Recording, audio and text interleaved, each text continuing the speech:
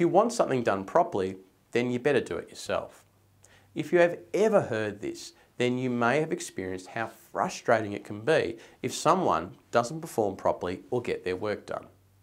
But do you think that this means all employees are lazy, foolish, and incompetent? Or is there something deeper going on?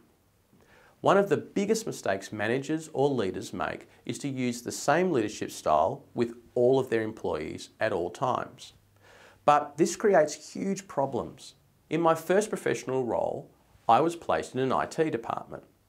I was logged into the system and told that the best place to learn was to be thrown in the deep end and to just figure it out. So I fumbled and stumbled and often took forever to figure things out. Should you really throw someone into the deep end? Make them sink or swim? This is really unfair for a new employee who has no experience in a particular area and who has limited knowledge or confidence. Wouldn't it be more helpful for everyone to give very clear instructions or direction? I ended up sitting next to someone who would talk through a topic.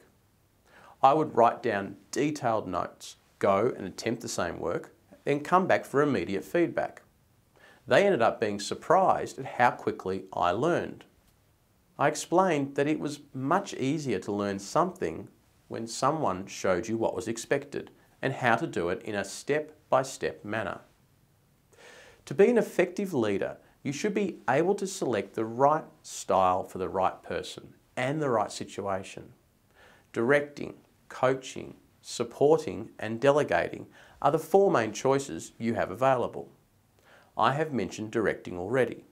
Close supervision, specific instructions and detailed feedback, which are critical for when someone is still learning a role. However, this is a disaster once someone gets better and wants more autonomy and freedom. You need to move towards coaching, which still involves clear and direct instructions, but also provides for some interaction and collaboration. Once an employee is comfortable and familiar in a role, they will benefit more from a supporting style where they're expected to be part of the decision-making aspects, as well as the actual work being performed. Total freedom via delegation should only be given once someone is completely capable of performing the work without supervision. If you use this style too early, people will flounder, make terrible mistakes and lose their confidence. To recap, only a poor workman blames their tools, and a leader should not blame their followers for poor outcomes if the leader has failed to use the right type of leadership. You cannot just have one style: directing, coaching, supporting or delegating. You need to map the right approach to the situation each time.